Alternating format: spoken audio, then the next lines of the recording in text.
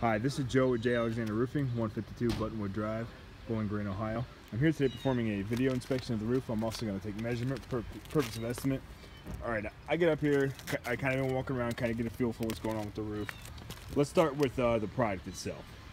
Kind of a, I don't want to call it cheap, but a low line product. It's an old 3-tab single ply shingle.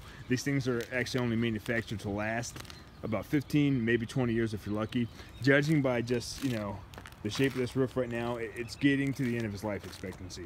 It is still laying pretty flat, which is a good sign. That means you're pretty well ventilated. However, you kind of look down this part of the roof and you can see how the shingles are starting to curl. It's the fact that the frost is on the roof right now is actually helping. You know, it's kind of amplifying that. You can see it better because, you know, the contrast in color. When that shingle flipped up, you can see the black side underneath it. And the other part with this back roof here, it's got 2 layers on it. That's kind of a it's not best practice at all. It does cut the life of the roof down, so that's working against us as well.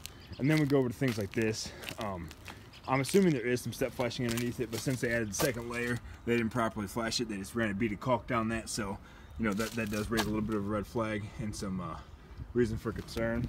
Something I do like about this roof, and actually both chimneys are in really good shape. So I'll get a close up of that other one over here. All the mortars in really good shape. Maybe just for some preventative maintenance, you might want to shoot a sealer over top of that. We try to do that every time we do a roof, but big chimney in good shape, so that's definitely going to save anybody some money because those are not cheap. Ventilation, we're under ventilated back here. 3 box vents. I'd like to increase that a little bit. There's also no intake, so what you want ideally is air coming in from the bottom and exhausting from the top. We don't have an intake at all right here. That's, you know, it's not the be all end all, but when we strip the roof down, we try to, you know, bring them up, not up to code per se, but up to par, up to our rule of thumb, or up to our standards. Go up to this roof. Sorry, focusing a little bit. Pretty much same situation. The shingles are starting to show some signs of curl. When you zoom in, the granulars are starting to wear off, and then my phone's going to kind of illustrate this. When you look up and see the shiny substance coming through, it's hard because of the sunlight right there. We got a little bit of that shiny part of the shingle coming.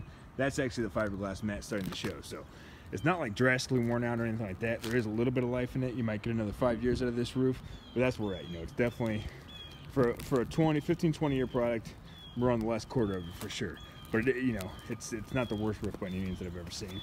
This chimney right here in really good shape. Maybe the last time this roof was done, they might have tuck pointed it. This has been pretty well maintained. It could use a bead of MP1 that's like a masonry sealant. It could use a little sealant around that, but this is me nitpicking. That's not in bad shape at all. This pipe down here, the gasket looks a little bit worn out, but once again, that's me nitpicking. It is a 3-tab roof. There are 2 layers back there. It is underventilated, but like I said when we were talking down on the ground, this roof's laying pretty well, all things considered. It's just one of those things where we have a 15 to 20 year product, and it's getting towards the end of its life cycle. But once again, not crisis mode on this roof. There's a little bit of time left in it. Once again, Joe from J. Alexander Roofing, 152 Buttonwood Drive, Bowling Green, Ohio. All I'm gonna do now is take a couple measurements, and I'm gonna pull some satellite imagery to get exact square footage of this roof. Thanks a lot.